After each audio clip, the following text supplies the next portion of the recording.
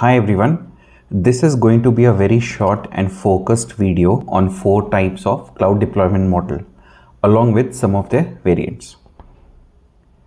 Let's start with discussing the basic and the most famous cloud deployment model, which is public cloud.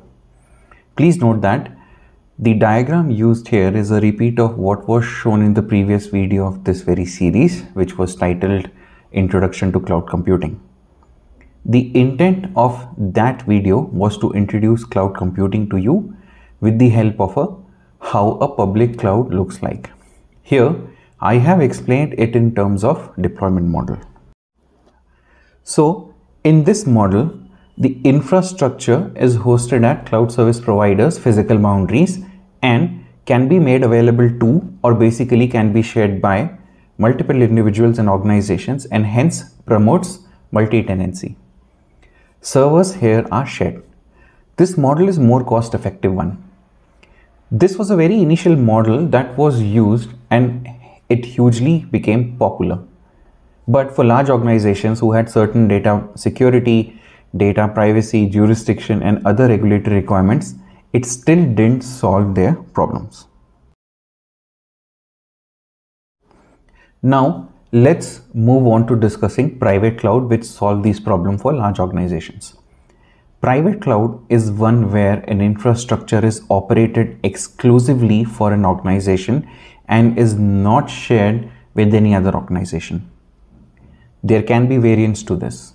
First variant is when the servers or machines or infrastructure is hosted within the physical boundaries of an organization for which the cloud is being set up.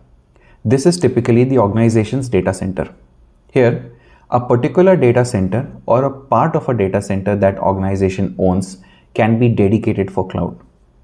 This variant is popularly known as on-premise or simply on-prem. The next variant to this is where the infrastructure, which is to be exclusively hosted and operated for an organization, is hosted on cloud service providers' physical boundaries. This is known as off-premise.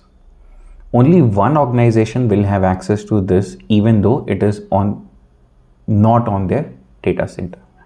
And finally, in terms of who operates both these type of setups, it can be the organization or the cloud service provider, which could be another 2 variants. Private cloud did solve the problem of data security and compliance, but it didn't fully utilize the benefits that cloud provides.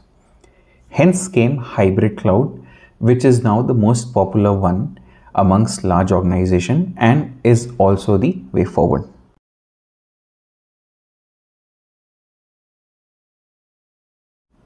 Simply put, a hybrid cloud is a combination of at least one public cloud and at least one private cloud.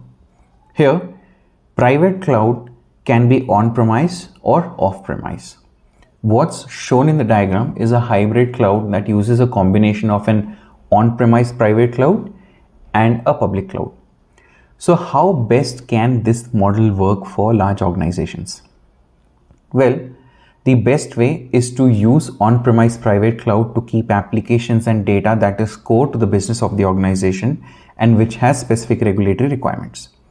On the other hand, applications that are not closer to core business and are generic in nature are good candidates for being hosted at public cloud. Next and final type of deployment model is community cloud. This is a relatively newer and an interesting model. Here, organizations with common requirements and interests share a cloud infrastructure. In terms of hosting and managing this cloud, there could be various combinations. It can be hosted or managed by one organization, combination of organizations, or by cloud service provider itself, considering the requirements and use cases. An example of where this type of model can work, and this is just a thought, is KYC. KYC is performed by banks during onboarding of a customer as well as periodically. There is a lot of duplicated efforts and costs that take place during this process. A community cloud can be an ideal place in future to share such information across banks. Another example is various government agencies and bodies using this type of model to share data for better governance. In terms of costs, This model sits somewhere between a public cloud and a private cloud setup. So that's all we have for today. If you liked the video and had a good learning experience, then do check out our other videos. Do like and share. Also subscribe the channel for latest videos and trends in the world of architecture. See you in the next video.